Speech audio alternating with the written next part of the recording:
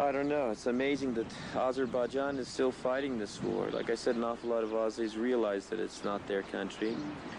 Then there are other people, you know, the other national minorities in Azerbaijan that are being totally exploited in this war. The Kurds were used against us in Lachin, and you know, that had absolutely nothing to do with their own interests. The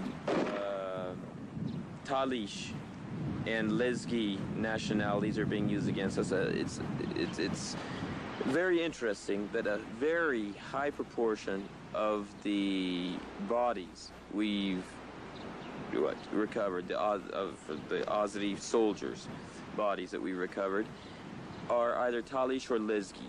And we get their passports, so we take their passports off their bodies and things of their other ID, and a very high proportion of them are not even Azeri, they're from the other national minorities. And that reminds me of the Turkish policy at the beginning of this century and end of the 19th century, where they used the Kurds against the Armenians. They used the Kurds to massacre the Armenians, and then once the Armenians were pretty much massacred, they started deporting the Kurds and massacring Kurds.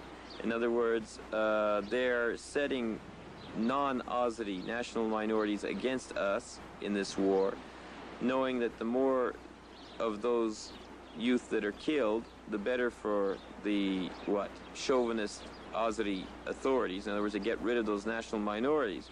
And at the same time, they try to crush the Armenians here. And it's amazing to me that those national minorities don't have more, aren't more awake. They're not more conscious of what's going on. Because for us, it's very, very clear what's going on.